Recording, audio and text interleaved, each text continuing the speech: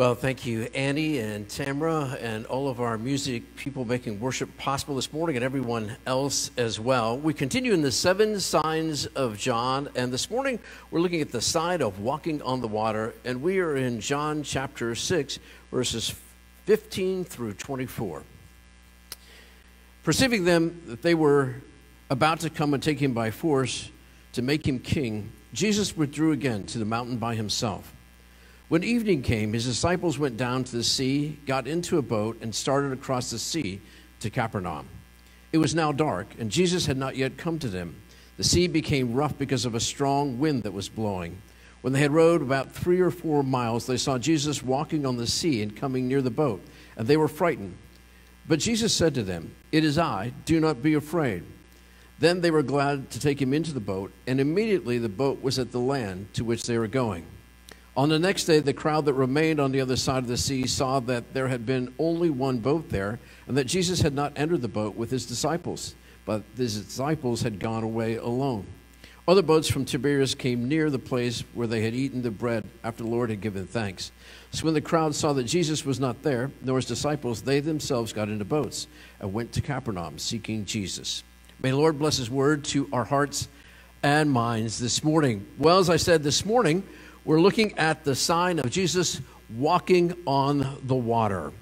Heard about these 2 boys that were always getting into trouble, and their parents tried everything to get them to behave. And so finally they, after having given up on everything else, decided to take them to the pastor. And they decided what they'd do is to separate them and have them see the pastor one by one. And so as one boy was sitting in the hallway, the other boy went in to see the pastor. And the pastor wasn't quite sure what to do, but he decided to try to make an impression on the one boy sitting in front of him. And so he said in a deep voice, "Where is God?" And the boy just sat there and looked at the pastor.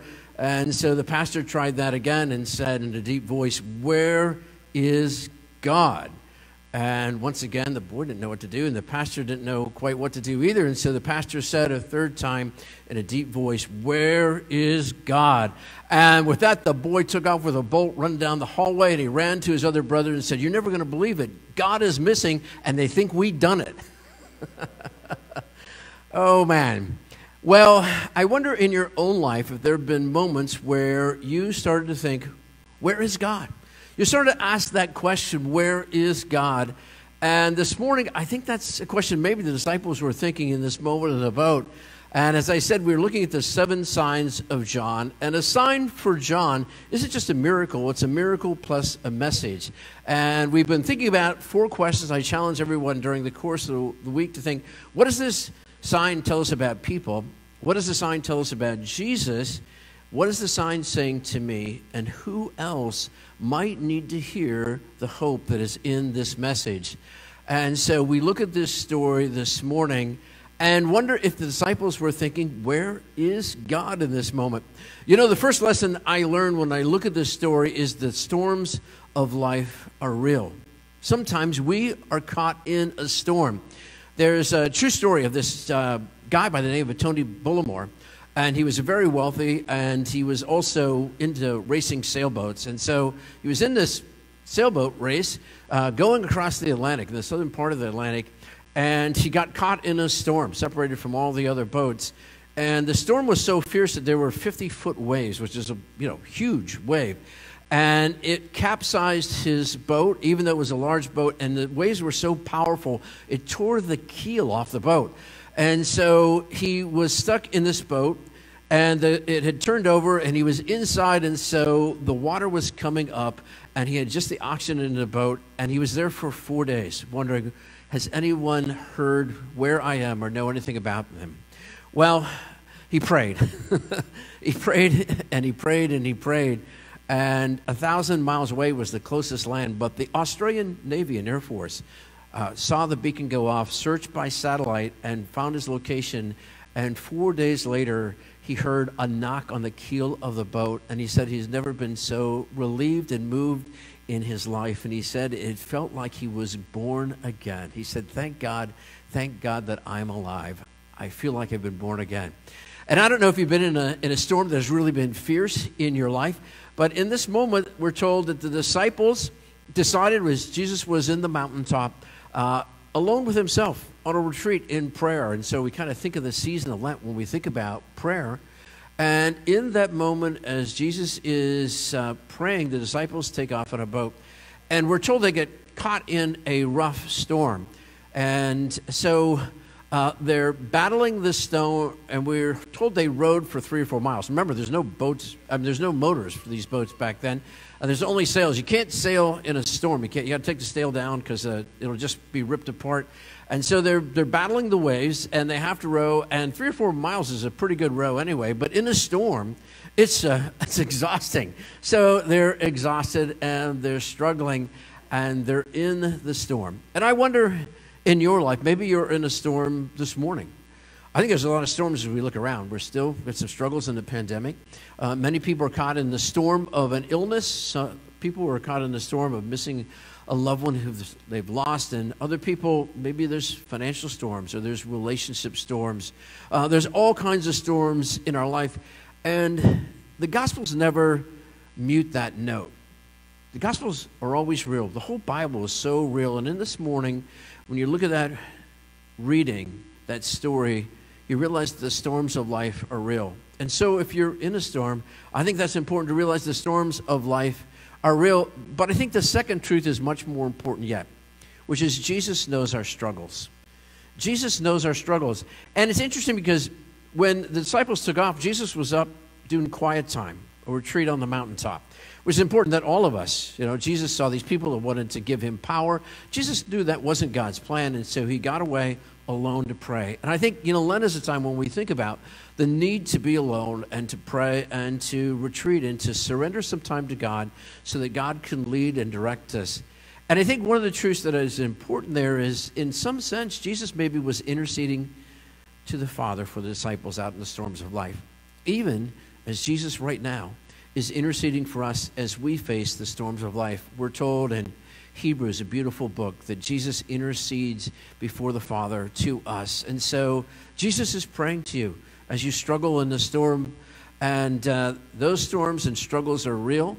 And I think as we look at Tony Bullimore, he knew that storms and struggles are real. And whatever storms that we're facing, those storms are real, and the struggles are real, and Jesus understands our struggles.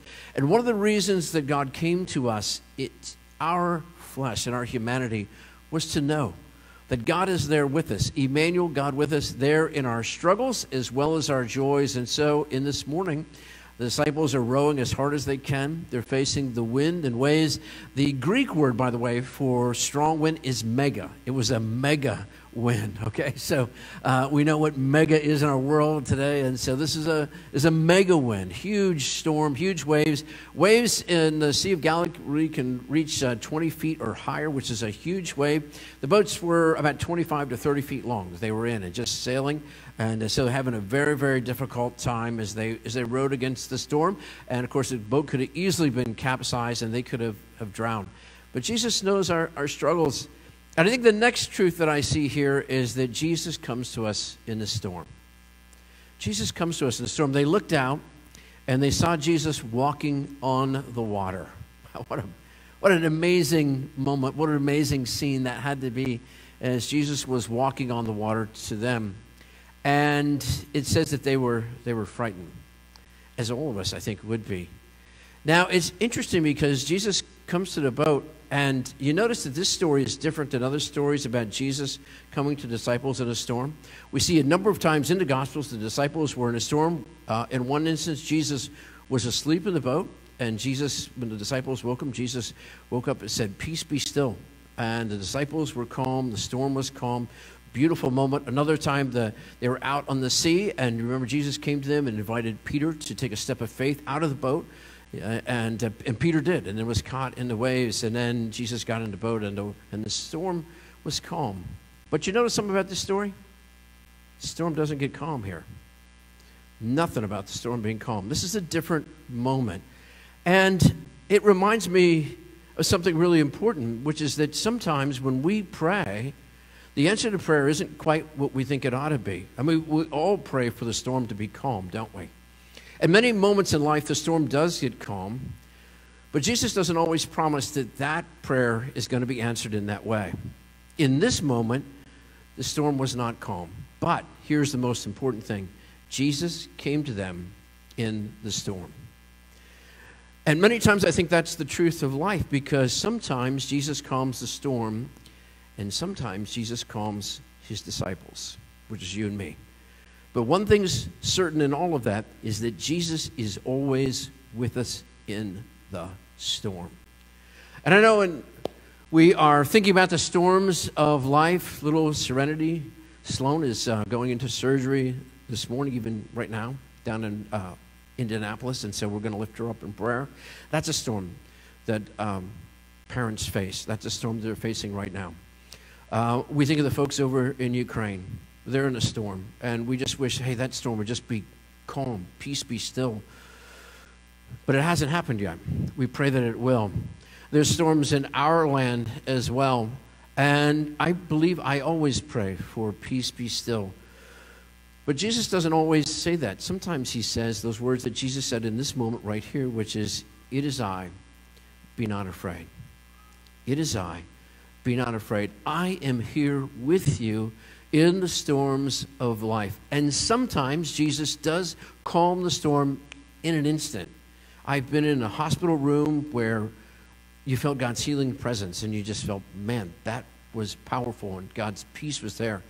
And there's been other times where the storm was kind of raging, frankly. But I felt, and the people there felt, God's peace and God's presence, that Jesus was there with us in that moment. And so that's a truth that I want us to hang on to this morning, because it's so, so important, because that can be a life-changing truth. I'm part of the Coast Guard up in Michigan City, in addition to some of the other volunteer activities that I do. And some friends of mine were on call one evening, and it was a raging storm. Michigan, by the way, Lake Michigan, unbelievable storms, over 1,000 feet deep. The waves out there can get well over 20 feet high, and it was a raging, blowing storm, and it was at night. And a distress call came out, a Mayday call, quite a ways into the lake, and this guy was scared out of his mind. He was on a nice sailboat, by the way, but it doesn't matter. If you've got a 35, 40-foot sailboat and you're caught in 20-foot waves, 25-foot waves, I mean, it's just a toy out there. And so this guy was just begging for help on the radio call, and so these guys jumped in the Coast Guard boat, and they're able to motor out against the waves with that. But even the storm was so fierce, it took them 3 hours on a Coast Guard boat to reach that sailboat. And as they kind of pulled up and then turned the boat around, which is not easy, and then they were right next to this big sailboat, just being tossed in the waves together, up and down. And in that moment, you got a couple choices.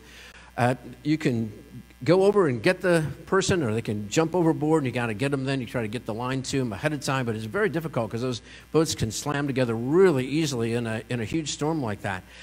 Or you try to go with them, and if you go with them, and you abandon ship, you got to scuttle that sailboat so if it doesn't go down on its own. And so they radioed over when they were next to him, because you couldn't yell across the waves. You could be 20 feet away, you can't hear a thing. And this guy was scared stiff, but they said, hey, do you want us to get you and pull you aboard, and you can let the sailboat go? And the guy said, you know what? I feel okay now. I'm still scared out of my mind, but you're right beside me. I think if you're there, I can make it in. And so hours it took for them to get in, but side by side they brought him in just because they were there. And he knew that if something went wrong, they would get him out or do everything they could to. And I think that's a picture of us sometimes. We think, man, we're in the middle of a storm and we're all alone with whatever it is. But then we see Jesus there with us in the water, in the storm, walking on the waves, saying, it is I. Do not be afraid. And that is a life-changing moment. Every time we pray for someone to be healed or someone to live, and our prayer isn't answered the way that we'd like, and the storm seems to rage on, I think John wants us to know, hey, Jesus is there. Jesus is there with us in the storm. And I don't know how Tony Voldemort felt as he prayed for 4 days for help, not knowing that there was any help that could hear him or hear his prayers or hear his call, because the radio didn't work, and I'd hopefully sent a distress beacon off when he went over and the ship was capsized, but he didn't know, but he prayed. But those guys came, and the knock on the keel of the boat was just never so great in that moment, to know they were there with him to rescue him in that moment. I don't know what you're going through this morning. Maybe you're just in calm seas right now in your life. I hope so. But all of us will face some storms in life. Be sure of it. And John wants us to know, John has lived longer than any of the disciples, and likely this gospel was written after the destruction of Jerusalem, after the temple was destroyed. And John knows that our prayers aren't always answered the way that we'd like. But he knows that God has a plan and purpose, and that God's peace can be with us if we would just look out into the storm and to see that Christ is present with us there, saying, "Do not be afraid. It is I. It is I. Do not be afraid." Well, there's a final truth that I see in this story that I think is really important as well, and I like that. As Jesus gets into the boat, what happens? They're where they need to go. That was the miracle. And I think maybe John wants us to know this final truth in this story, and this sign, is that Jesus will get us where we need to go. Jesus will get us where we need to go. It may not be where you and I thought we should be going, but Jesus will get us where we need to go. And so when we're in the storms and we don't think we can make it to the other side, and we don't even know, maybe we've lost direction, when we see Jesus, we can also have confidence that Jesus will see us through. Jesus will get us where we need to go. And I think that is a powerful, powerful truth. I think of the children of Israel as they faced the Red Sea on one side and the Egyptian armies behind them. And I think of that moment when Moses held up his rod and prayed to God, and God parted the seas with a huge wind. And sometimes God uses the wind to part the seas, and they were able to go over on dry land. And then on the other side, God brought those waves crashing down on those who would destroy them. And so God still works those miracles. And I think of the miracle of Joshua standing on the waters of the river Jordan and looking across in flood season, and God commanding Joshua to be not afraid and to take a step of faith. And so when he and the Israelites did that, God parted the waters and got up from one side to the other, ready to face the battles that were ahead of them. You and I, as we're in the storms of life, know that Jesus comes to us. Jesus knows our struggles, and that Jesus will get us where we need to go, wherever that is. This morning, I pray you'll take that sign to heart. I love that scripture verse that Annie read. And Paul, remember, Paul is in prison in this moment when he writes this tremendous letter of joy and encouragement that rings down through the ages as well as the people at that time. And so Paul, writing in prison for people facing persecution, their storms, says this: "And the peace of God, which transcends all understanding, will guard your hearts and minds in Christ Jesus." There to transcend all the storms of life, there knowing that Christ is there with us to guard our hearts and our minds.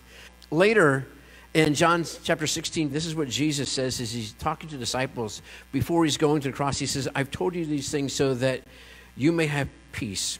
In this world you will have trouble, turmoil, storms, but take heart. I have overcome the world." The storms may rage, but Jesus is present with us, and Jesus will get us to the other side of the sea and through the other side, through the storm. Will you join me in prayer? Lord, we thank you for these signs, these stories that John shares with us. Jesus Christ, our Lord and Savior. So many of us, Lord, this morning do face some storms in life, and if we're not facing them now, we know that we will in the future.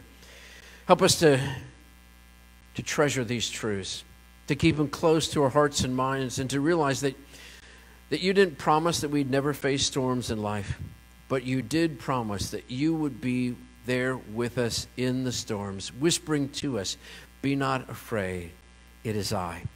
And so, Lord, help us to hear the whisper. Help us to hear your voice. Help us to hear your promise and know that you are present with us. And help us to trust that promise that you will get us wherever we need to go. We pray this in Christ's name. And all God's people said, amen.